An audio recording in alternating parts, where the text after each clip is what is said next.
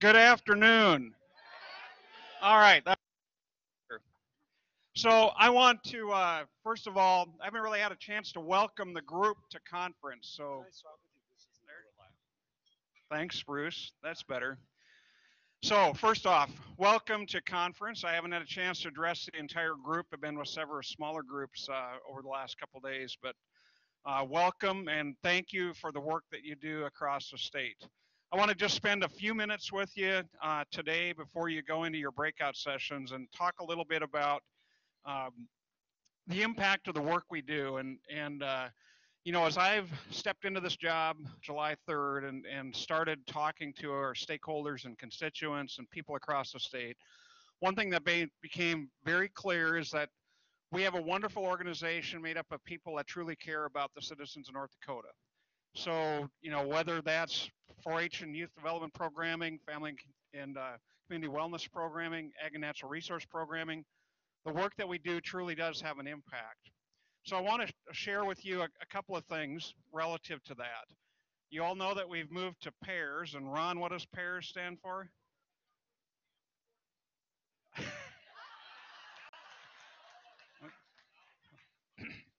I think I got to get my district directors all on the same page about what pairs stands for.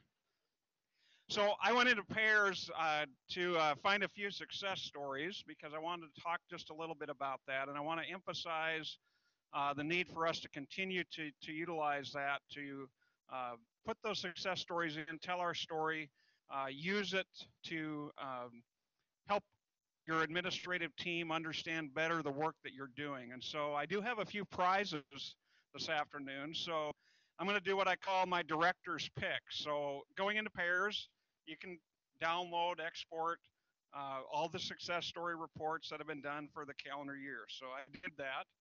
And I've got two people that did really outstanding work in terms of volume of success stories. So are Lou Morehouse and Linda Kuster here?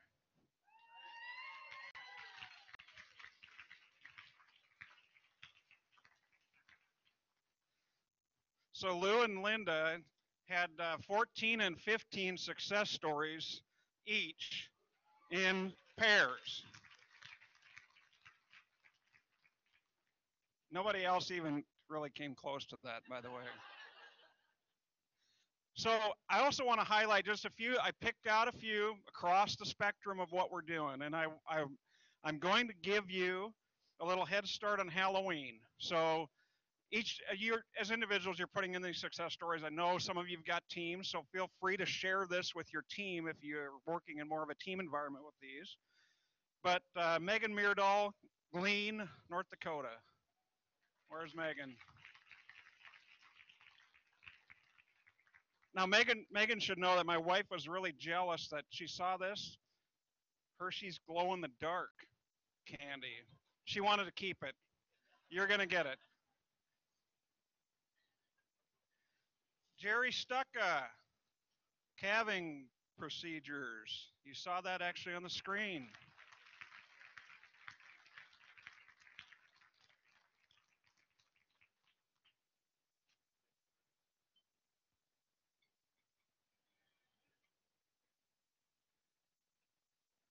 Crystal Shauneman, right in the heart of the Palmer Amaranth stuff that's going on.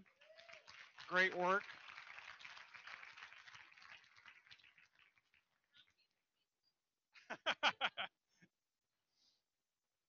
Tom Peters made you do the Palmer Amaranth work or made you report the success story? Where's Tom Kalb? His gardening forums. Tom.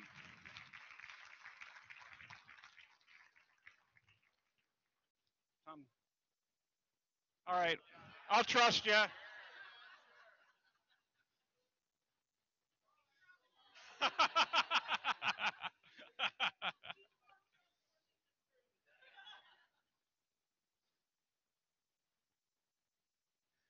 All right, a couple more here. So Jody Bruns, dealing with difficult people.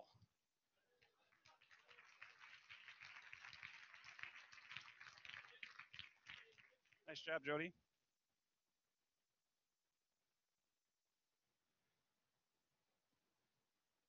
So last but not least, Nicole Smith, Dunn County Food Pantry. Where's Nicole?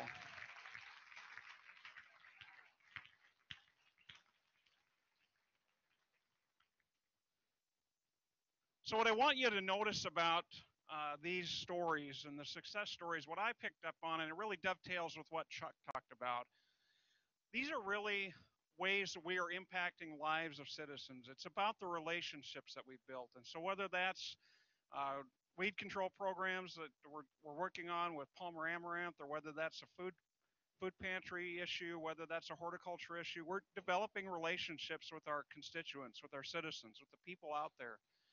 So part of what I want to do here is encourage you to continue to submit success stories, because it's important for me to be able to gather that sort of information and use that to talk to our decision makers.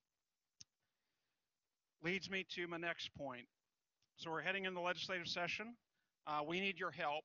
Some of you have heard this message already, but in the next couple weeks, each of your offices will be getting some additional information on ways that you can engage your citizen advisory boards in helping them tell our story with legislators. And so we really want you to engage those citizen groups, engage the people you're impacting, and help them help us talk to those decision makers. And so I've got Dwayne Hauk working on some information.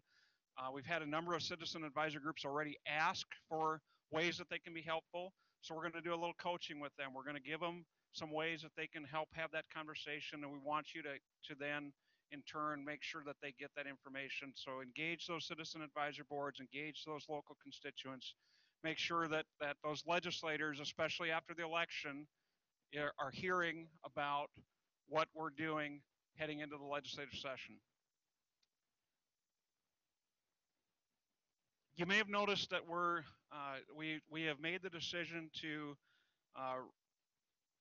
open up or refund a number of our professional development programs, and that really is in large part because we're able to look at this from the lens of wanting to make sure that our people are equipped to go out and do the work that we need to do, and that includes the themes that Chuck talked about: investing in yourself, making sure that you're technically competent, making sure that we've got people trained to step into leadership roles, whether that's at a county level, area level, state level, but we want to make sure that we've got that pipeline going of investment in those opportunities, because it makes a difference in terms of how the organization runs.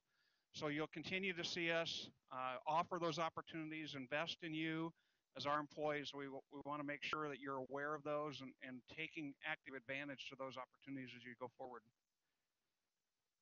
Lastly, I want to challenge you just a bit. This conference is about innovation. This conference is about how do we innovate. And so I want you, as you go home tomorrow, to think about what innovations are you going to take back to your local citizens? What innovations are you going to help them implement in your 4-H programs, in your family and community wellness programs, in your ag and natural resource programs? And what innovations are you going to do personally to help you be a better extension employee? What innovations are you going to do to help you be a better NDSU employee? What innovations are you going to implement in your personal lives to be a better husband, mother, father, and so on? As you think about this innovation theme, we want you focused on the things that you can do to kind of focus on that continuous professional improvement.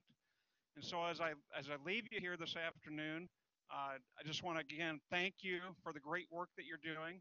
Thank you for the investment you're making, taking time out of your schedules to be here at conference, to engage in these networking opportunities, to engage in the professional development opportunities, because it's important. So have a great rest of the conference, and we'll see you as we move through the rest of the year. Thank you.